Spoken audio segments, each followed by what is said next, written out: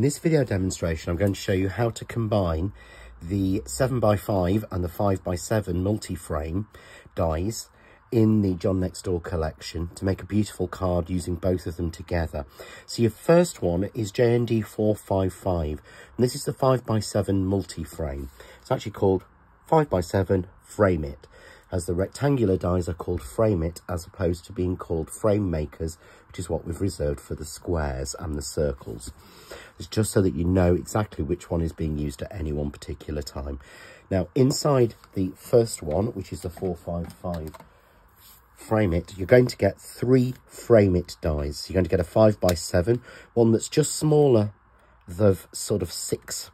It's kind of 5x3, and then that's one sort of 1x3, again slightly smaller, with inserts for all of those panels. The second die we're going to use in this set is the JND475, which is the matching Frame Maker 7x5, and this is just called the JND475 Holly Frame It. So nice and simple. And this in here, you will get baubles as well as the beautiful frame. Obviously, we've made sure we used the inside. And this time, this will give you a 1/2 inch frame. So we'll use these together and it'll show you how they combine together. So I'm going to start by using the 475, the Holly frame. So I've got a piece of white card here. And this is just our Craft Artist Essential card in coconut white. So you want to pop down your frame first, just like that. And then you want to take your inserts and add each insert to a panel. So start on one side, get it nice and even, and tape that down. You then want to take the bottom or the top and again pop that into the frame and tape it down. So don't tape the Frame Maker die on itself. Frame it, sort of cut it, tape it down when you're taping each panel in, and don't cut these separately. You can cut them into separate pieces separately, but I wouldn't cut the frame first and then try and add the panels, as that actually just, they never line up properly, they're never neat. So we would take that and we simply run that through our die cutting machine and cut that, and it will give us this beautiful frame here with the holly showing all the way around. So what I want to do next is to use the Frame Maker die on its own. So we will take out the panels. So I'm just taking out the panels from mine. And we simply want to cut that on its own into a piece of contrasting card. This time I'm using the beautiful black and silver waterfall glitter card. I think this is just beautiful card. So we'll run that through. Sorry, I'm not actually. I got that wrong. I'm using the silver. So I'm going to cut that into a silver piece. That's for the next layer. And there we get that beautiful silver frame just like that.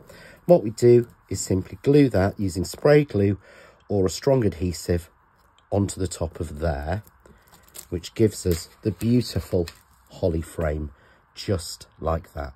So we've got that beautiful twinkling holly frame. And you could use it like that.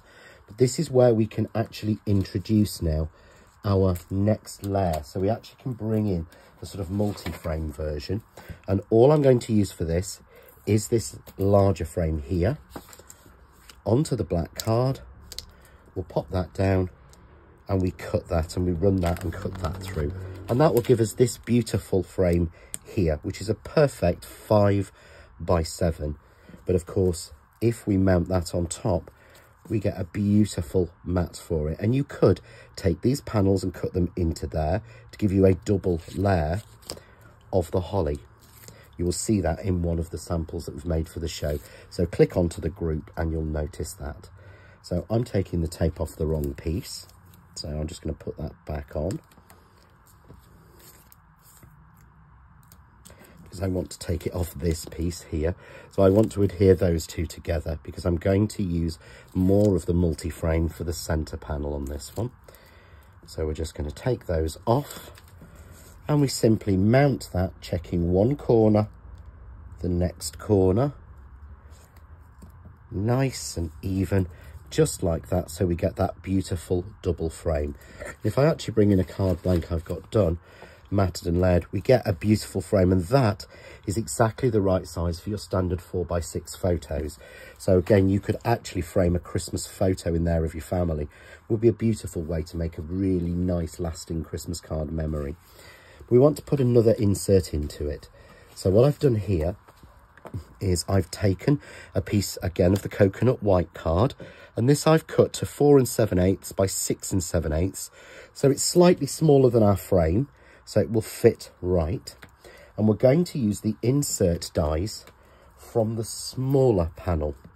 And what I'm going to do is just take these 4 insert dies out, as you want to try and arrange those first. So rather than trying to arrange them on the card, I tend to do this on my mat.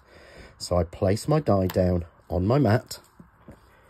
I place the next one next to it, just like that, using one of the lines. And I take a little bit of our low-tack tape to tape them together. I'll then take the next die and butt it up to that corner, and I'll tape that corner. I'll then take the final piece and I will bring these together to match until I'm happy that it's matching perfectly on both corners.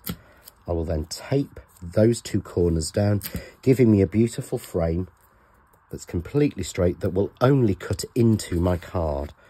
I can then arrange that onto the center of my card, making sure I'm happy, and I run that through and cut that. And all that will do is to cut in this beautiful pattern. So you see, you've almost got, it's like an embroidered frame.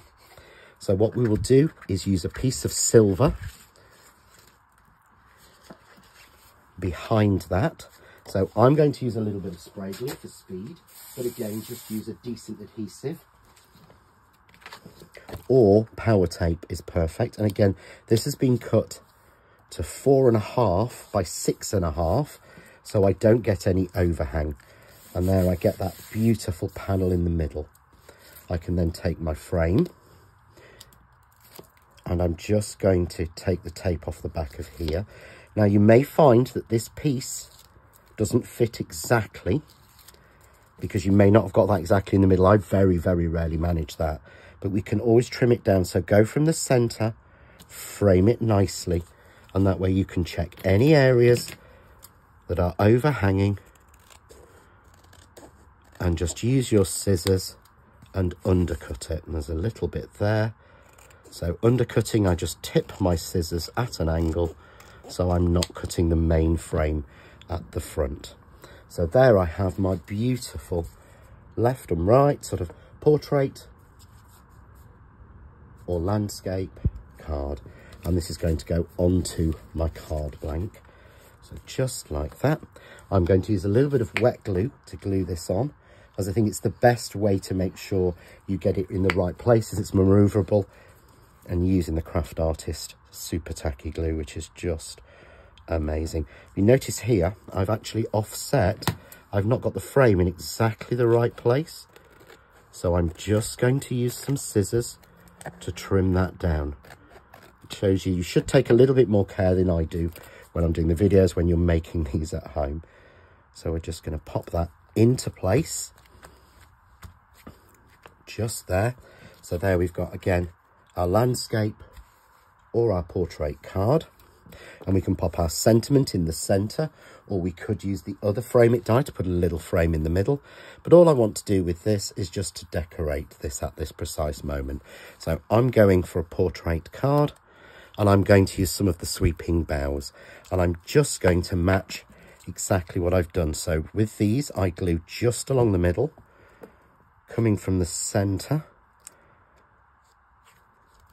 and I'm going to try and mirror what I'm doing top and bottom. And as the sweeping boughs have a left and a right, then I can add a little bit more glue there, match them almost exactly. So again, a little bit of glue right through that one, and I'm just going to match those top and bottom.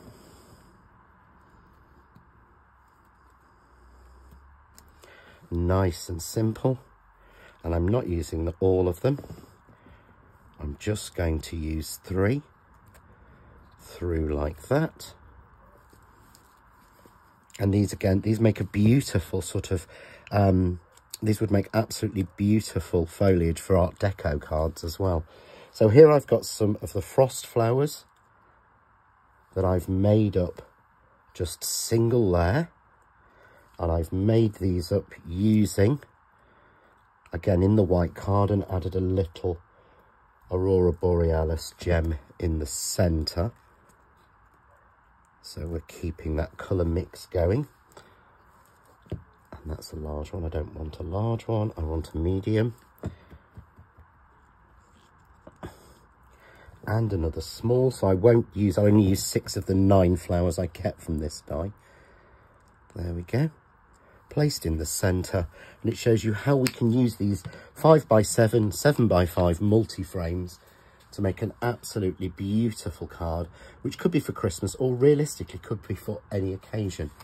For more ideas, hints, tips and inspiration, why not visit the Crafting with John Next Door and Crafts2 group on Facebook. Enjoy.